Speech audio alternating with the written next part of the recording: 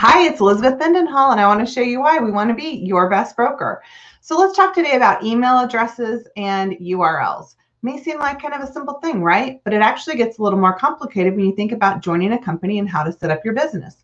So one thing is you might join a company and they say, great, come work for this brokerage. It's going to be fantastic. Guess what? We're going to give you your own email address so you can be associated with the company. And that feels good. It feels right. Maybe if you worked with another company in the past, university, for example, you had an email address and the extension on that was the email address at the university. And so you know how that worked. Or you worked with a larger corporation. Of course, you had your email address, at Apple, at IBM. Maybe you're coming from one of those big companies and that made sense to you.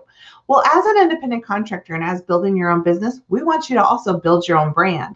And so building your own brand means not only having your own personal email, but also having your own URL associated with this. Now, you may say that seems contrary to what I might think when I'm joining RE/MAX, one of the biggest real estate brands in the world, the biggest real estate brand in the world. And of course, we're going to provide you with a at RE/MAX email address. But guess what happens? Every time you go out and you give somebody that email address, elizabethm@remax.net, they go, maybe I should go to remax.net to see if I can get more information. Instead, what we want to do is we want to drive that traffic to you. That's part of one of our pillars of success and why RE/MAX stands for Real Estate Maximums. It's driving traffic to you. And maybe that seems, again, a little contrary to what you might think a broker might do, because if I locked you in with a remax.net email address, yeah, it means you're kind of stuck with us because it's harder to get away from that email address. But you know what? I want you to be with us because you want to be with us. I don't want you to be with us because you feel like you're stuck with us. And I want to make sure that I can show you how you can build your personal brand. Because every time you give that email address out, there's an extension at the end.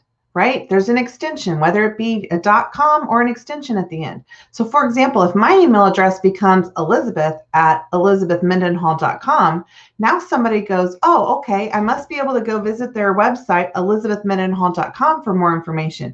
And now instead of going to the large company as a whole, where they have access to all the agents or all the information, now I'm driving them to be a little bit more closer to me, a little bit more intimate to me.